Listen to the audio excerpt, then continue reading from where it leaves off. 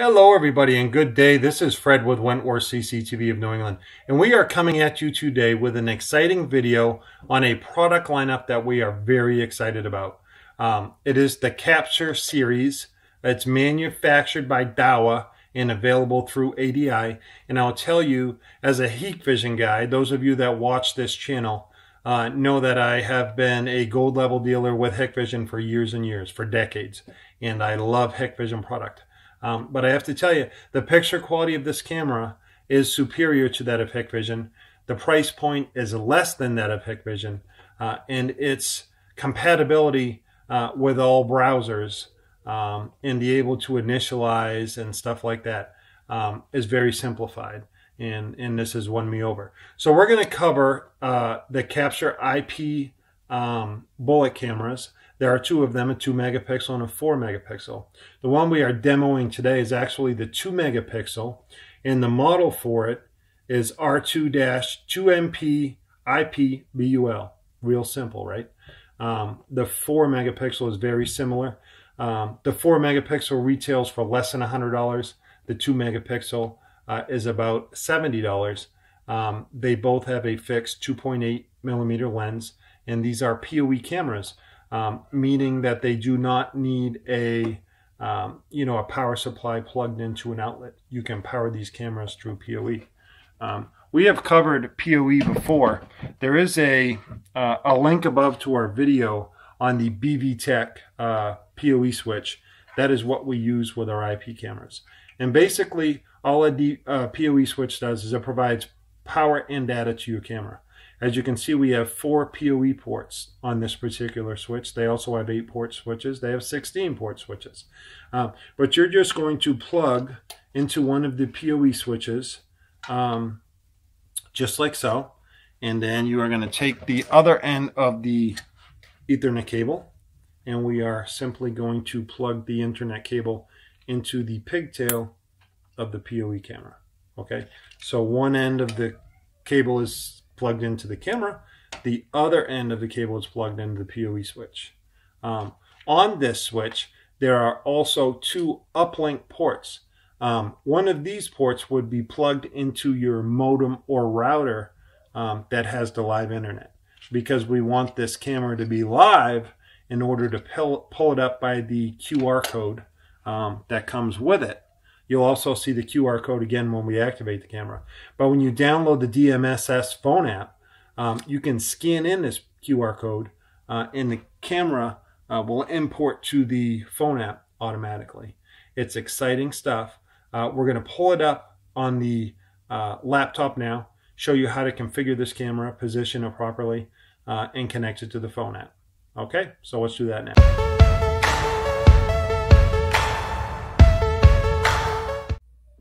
Okay, so now that we have our camera plugged into the PoE switch, positioned, and we have the uplink port of the PoE switch plugged into our modem, we are going to locate the camera on our network using the Dahua config tool.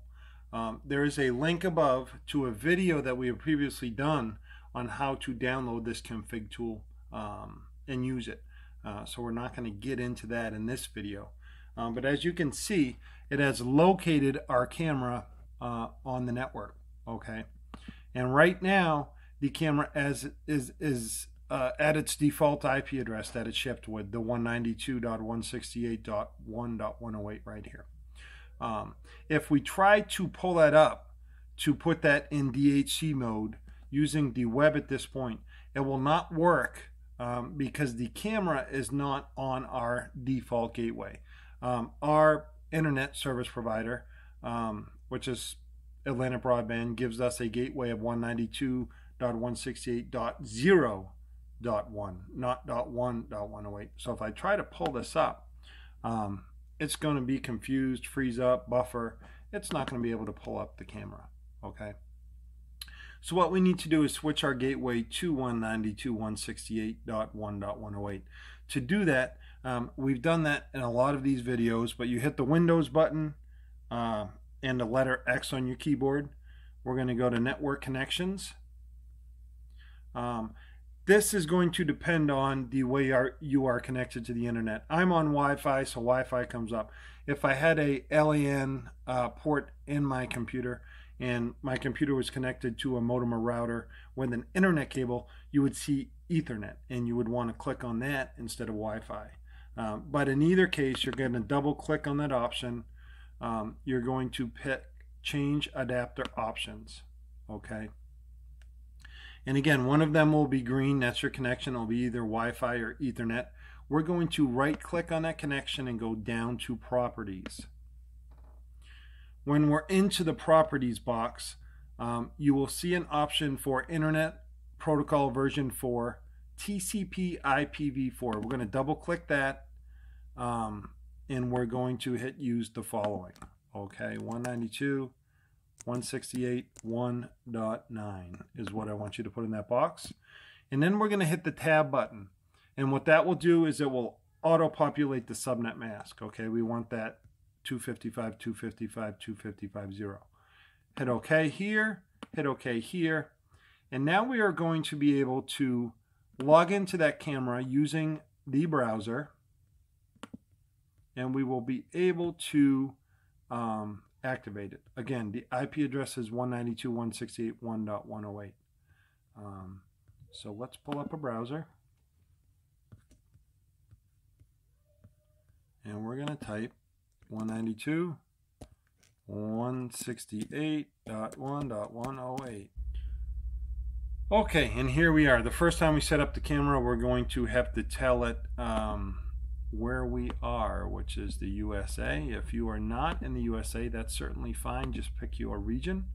We're going to pick our time zone. I am Eastern Standard. Okay. You can hit Sync PC to change the camera time to match that of your computer. We're going to create our administrative password. Okay, this has to be 8 digits. And it's the password that you will use to log into your camera going forward.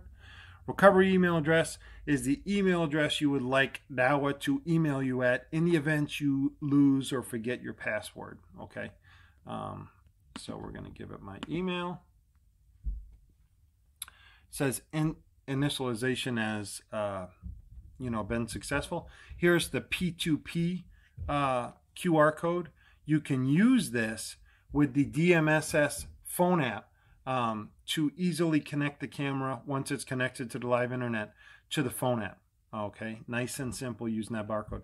There's also a barcode that comes in the box with the camera. You can use that as well. You're going to hit next here, check for auto updates. Why not? Okay, so now we're going to log into the camera using the password we just created. And once we log in, we're going to come up here to settings, and we're going to go to network, and we're going to pick TCP IP, and I want you to change this to DHCP and hit save. Okay.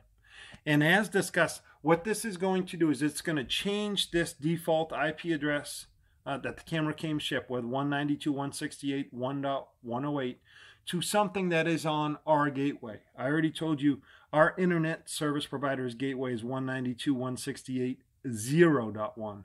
So when the camera reboots and we pull it up again in the config tool, you'll see that the camera is 192.168.0 and then something. So let's pull up that tool and see where it put our camera. Before we do that, I'm going to have to go back into network connections, and we're going to have to change our computer's internet adapter to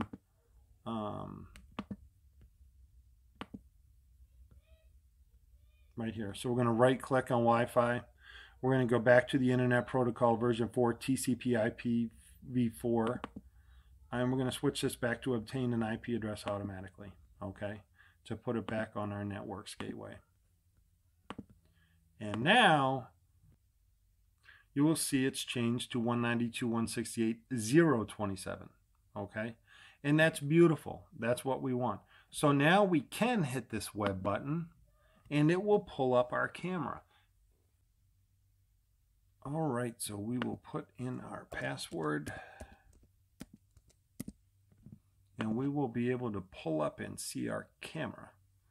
Mine is just in the living room for this demo, so you're not going to see a lot except probably dogs sleeping. No, they're looking out the window. And like I said, folks, this is a good quality 2 megapixel camera, and that works easy, easy to use. There is a app.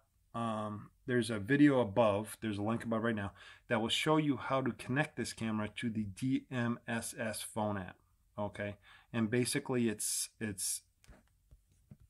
scanning the QR code. Okay, you download the DMSS app.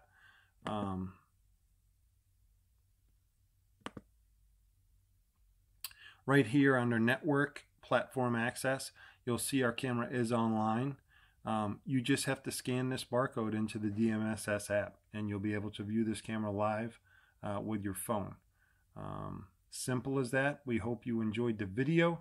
Again, this camera can be hooked with any Capture NVR to record the data, right? When we hook a camera up like we did now, you can look at a live view, but if you don't have a recorder with a hard drive, you're not recording the data. So there is a link in the description of this video that will point you in the right direction with the Capture NVRs. You can also use this camera with a Hikvision NVR, Honeywell NVR, just about any NVR. The difference is instead of plug and play with the PoE switch on the back of the NVR, you'd have to manually configure the camera using ONVIF and port 80. Again, we hope you enjoyed the video. If you haven't subscribed to our channel, please consider hitting that red subscribe button, and we'll see you in the field.